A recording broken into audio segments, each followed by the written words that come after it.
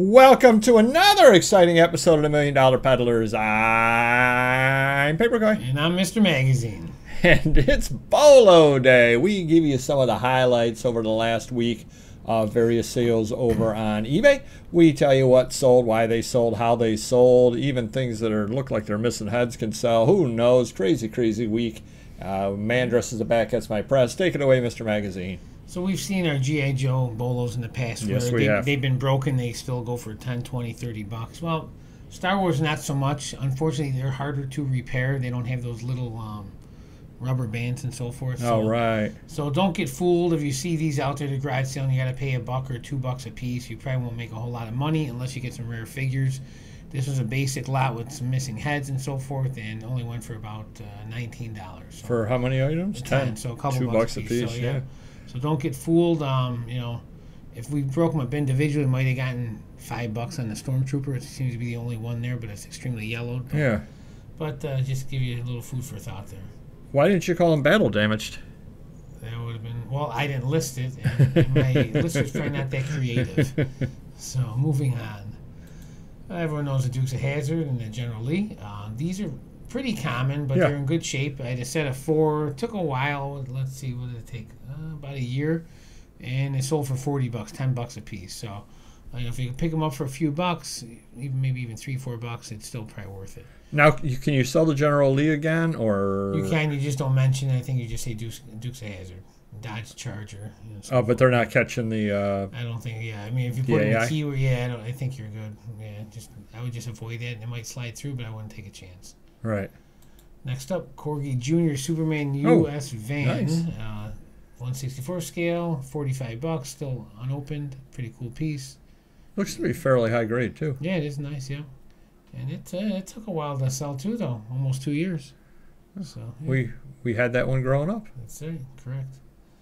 All right, next up, New York Magazine, September '74. Michael Kramer, Howard Samuels, went for $40. It took 4 years, but still, I will wait 4 years for $40 any day of the week. How about you? Well, given that I've waited about 15 years for $8, yeah, I think I would. Yeah. So it's a good title, anyways. Good magazine. They're going to go for $15, $20 minimum, even. If you want to move them out, you can price them at that. Yep. Exactly. All right, next up for me, Goro, Mortal Kombat Vintage 1994 figure. This one for $38. It's pretty cool. You can't miss it if you see it out there. No, unopened, definitely. It's probably $100 plus if it's mint unopened. So wow. Yeah, any Mortal Kombat figure is going to be good. From you're talking 30 years ago. Video game stuff is hot, and this was a video game. Right. Nice. Next up, Nick Van Owen, Jurassic Park Lost World Kenner. Oh. We've been making a killing on these figures. I think I bought, 60 of them. A lot of duplicates. This was a rarest of the rare. We only had a couple of these, but this one for $314. I cannot argue with that. Hopefully they paid for it so I can take my money and run. That is obviously a tough figure out there. Was he like short printed in the boxes, or? He must have been, because when I have 5 or 6 of all the other figures, that are $50 to $75, and only one of this one, something's up. Wow. Yeah. Jeez. Crazy. Tina Louise extras autograph cut. 8x11 photo comes with this cut. So here's the photo unsigned, and then there's the cut, and I'm happy with $50 all day long on that one. Right. No. And she was from Gilligan's Island. Gilligan's Island. There you go. She was the movie star. You got that right. Next up, Bausch Leia Star Wars Return of the Jedi Kenner Vintage 83 figure, $25. And again, if you find these, this one's probably VG shaped. There's some wear in the hands and so forth, but not bad. Missing the staff. Still went for $25. So if you can find these for $5 anywhere, I would pick them up for sure. If they're complete, no, I was gonna say, unless they're missing arms or in good condition, definitely pick these up. So obviously, we separated the good from the bad when we lotted these out, and it paid off. Nice. You take them both, and there you have. You got it. Then you have the Span magazine. Have you ever had Span magazine? Not, but Audrey Hepburn, very cool. June 1967, Audrey Hepburn. John Steinbeck, China, after Mao. So it was pretty much a loaded issue. I had a lot of people asking about it right after I listed it. They were trying to buy it cheap.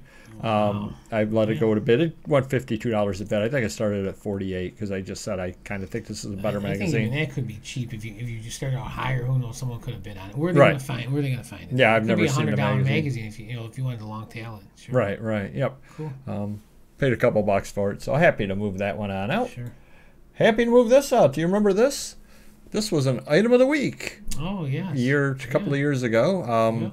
Somebody had this put together. It was a little cheap, but hey, still cool. Do check the live shows out if you haven't already. We have an item of the week every week, 7:30 p.m. Eastern on Wednesdays. Moody Blues, July 2nd, 2010, Toledo, Ohio concert photos. So somebody got all of their photos and they used an online service. I forget the name of it now, but an online service to put everything together into a book to remember it by. And I got $38 for it. I'm happy with that. Again, I paid $1 for it. Yeah, so cool. And it is one of a kind, but the other side of it is you got to find somebody that wants it. It did go overseas, by the way, so it was an overseas buyer that wanted it.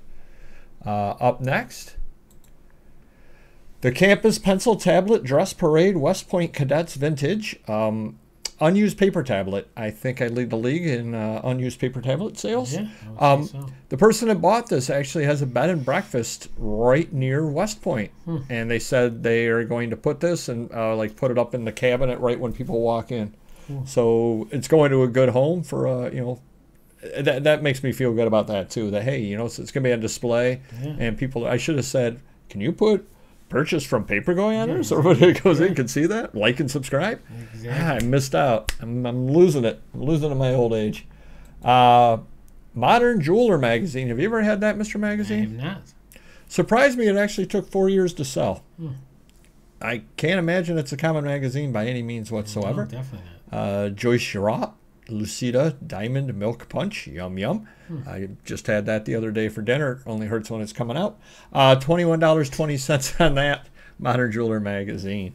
Up next, Lost Paradise. Except look how they spelled paradise So with it's a pair of CE. dice. Yeah. I actually bought it at Allentown for $1, thinking it was a miniature book because people like the miniature books. Then when I got it home and looked at it, I said, there's something inside of this. And sure enough, it's a way to hide 4 dice if you want to do so.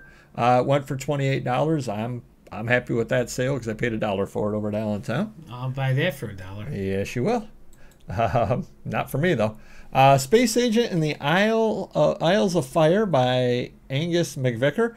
I actually took a chance on this. I was at an estate sale, and they wanted $5 on it. And it's ex-library. And I was like, I don't know, $5 ex-library, $5. Yeah, something. What the heck? I'll buy it. Went for $64. Wow. Happy with that there. And again, a lot of people would have shied away from it just because it was ex-library. Sure. I took the chance on it with that. And very important, yep, right there, ex-library with library binding and markings. Makes you wonder to be worth if it were like a real copy, not a library copy. With a dust jacket. Oh gosh, yep, exactly. Be worth more than Plus Products Catalog 1973, Los Angeles Vitamins, Nutrition, Pet Supplements. I took $15 on this, but it just goes to show eBay is pretty much anything will sell on it. You had a retail store. How long would it take for this to sell out of your retail store? Eternity. Exactly. And I got $15 for it over on eBay. So very, very happy about that. And that's something or other we need to remember. I know a lot of people are down on eBay regularly, and we're no exception.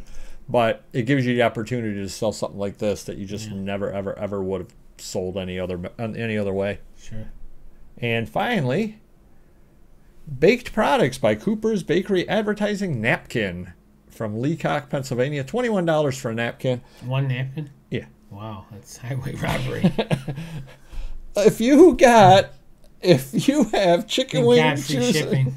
Well, yeah, I've given stuff away. If you have chicken wing sauce on your fingers, that napkin's priceless, I'll have you know. True, yeah, exactly. I'm going to ask you the retail store question again, Mr. Magazine. Never. I haven't even asked it yet. I know the answer is never or eternity.